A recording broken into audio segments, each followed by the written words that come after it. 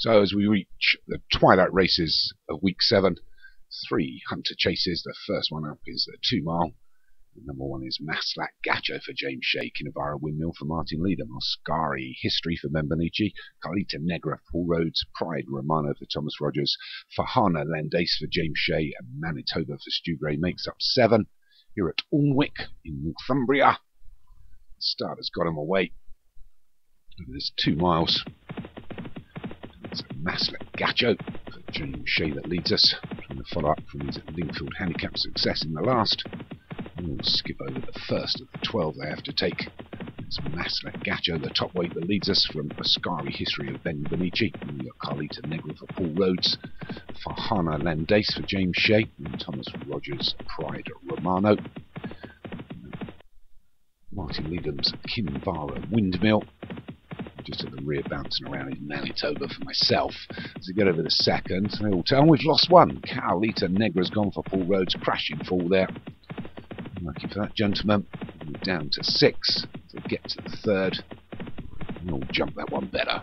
So it is Maslac Gacho that leads us from the grey Ascari History, and a couple of lengths back to Fahana Landace and Pride Romano, Kinvara Windmill, Manitoba. So James Shea looking to pick up his 7th hunter chase win of the season.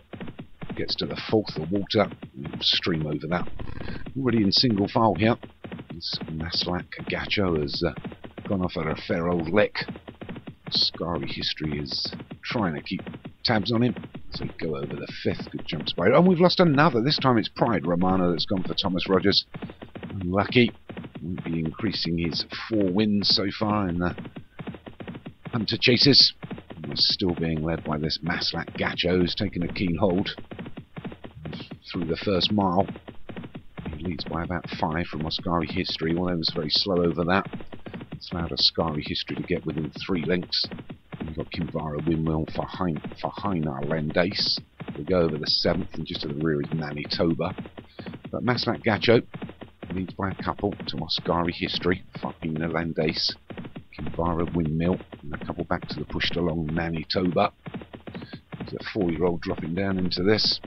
We've got no chance. It's Maslac Gacho being joined by Ascari History now.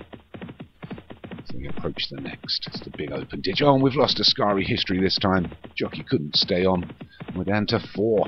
And it's Maslac Gacho and Fahana Landace.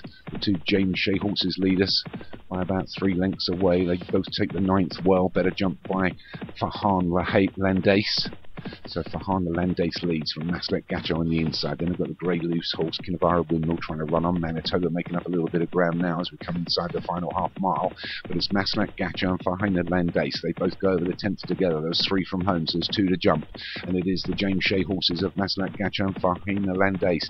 Kinvara Windmill's trying to run them down. We've lost sight of Manitoba, but he isn't going to win from there. So as we come down to the final quarter mile, swing slightly left-handed. It's Maslac Gacho from Fahana Landace. Here comes Kinvara Windmill. It's going to be between these 3 because they're the only 3 we can see. And it's Fahana Landace. They get over it together. Poor jump there by Fahana Landace has allowed Kinvara Windmill to take it up inside the furlong. So it's Kinvara Windmill from Fahana Landace. Maslac Gacho. They get to the last. Kinvara Windmill's over at best. And Kinvara Windmill's got a couple of lengths advantage. There's not much of a run in here. He's going to take this well from James Shea. It's Maslac Gacho and Fahana Landace all the way back to Ascari History, the loose horse in Manitoba. That's Carlita Negra, I think. So it's a win for Martin Leadham. Gets his 2nd hunter chase win of the season. Well done. Maslac Gacho in 2nd for James Shea along with Fahina Landace. And poor old Manitoba for Stu Gray. Popped in there to get the 4th place prize money.